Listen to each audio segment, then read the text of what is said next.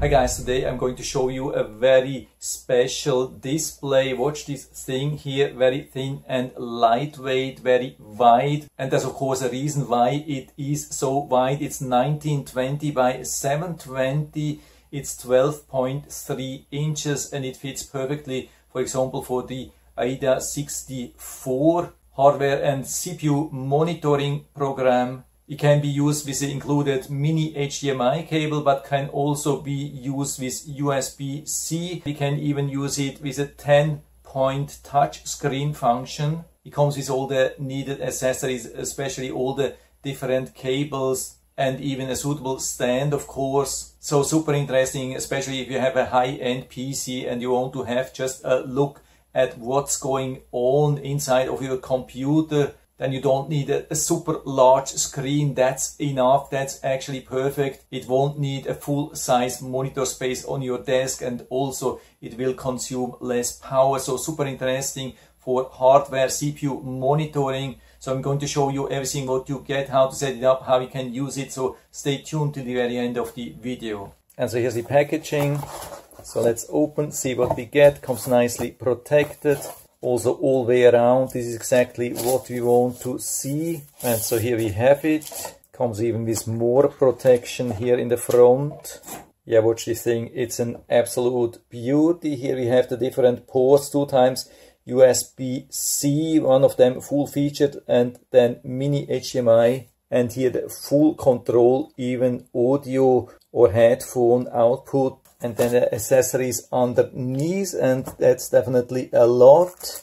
Comes with this really nice stand, full-size HDMI to mini HDMI cable, and 2 times USB-A to modern USB-C for power and data, and even USB-C to USB-C if that's available on your computer. And we get even a power supply in case you don't have already one. And comes also with a large user manual in different languages, everything nicely explained. But it's actually very easy to use, and I'm going to show you that anyway. The display is super flexible on how we can mount it. It comes with this VESA mount, but you can also use the standard 1/4-inch tripod mount. So for example, like that would be also a great solution if you want to have it a little bit elevated. But it comes also with this very helpful stand. We can just pull it out like that and then set the monitor on top of it and secure it with the screws here in the back. Really nice option as well.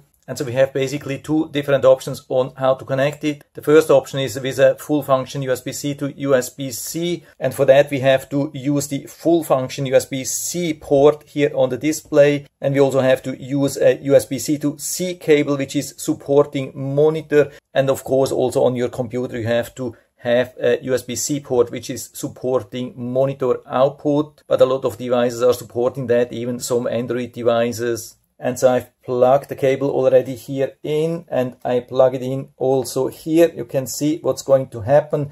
I don't do anything.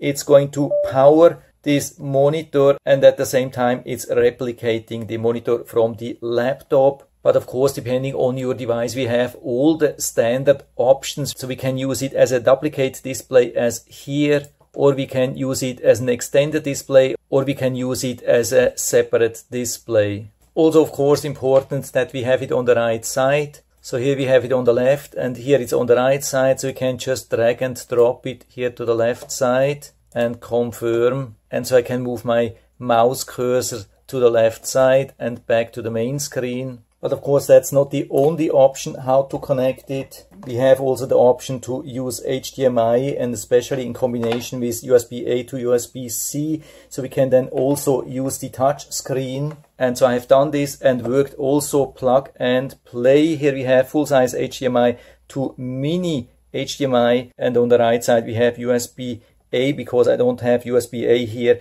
and USB-C here. And because it's a long distance, I've been using another USB-A to C cable, and works also right away. And we can see it works also with the touch screen. Absolutely no problem. And so we can use, for example, here the AIDA 64 Extreme. And so instead of blocking most of the screen here, we can just pull it here on the left side. make it larger because it identifies the correct size on its own. And so I have the full overview here on the side. So we have the full information control here on the left side and the full screen here free for gaming or whatever I want to do. And if I need more information, I can just touch here. Absolutely awesome. So I don't even have to use the mouse. I can fully focus on the main screen. And on top of everything, we have even the control function, control buttons here on the right side. So for example, the menu. So we can adjust a ton of stuff here. We can control everything here with these buttons. Of course, that's too much to show you everything. Maybe here the advanced settings. You can see how detailed we can do the adjustment here.